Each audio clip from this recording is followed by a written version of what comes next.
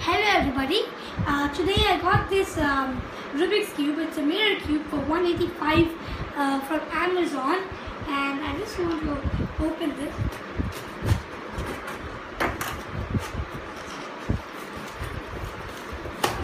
There it is.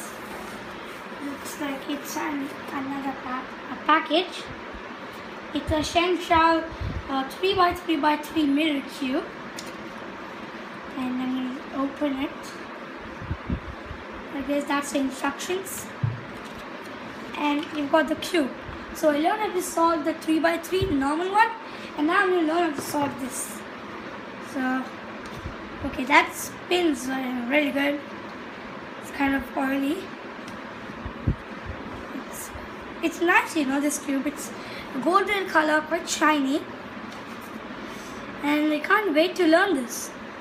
I'm going to try out a few designs from this and do other things with it, probably.